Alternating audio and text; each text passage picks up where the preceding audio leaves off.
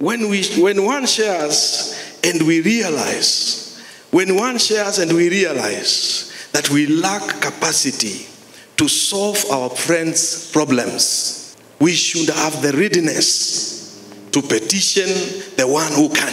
When somebody talks to you and you realize that you lack the capacity to meet their needs, to meet their needs, you should be ready to go and petition the one that can.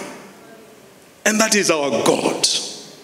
Good companions are those who carry with them the readiness to raise their friends in prayer to God, who can solve all problems.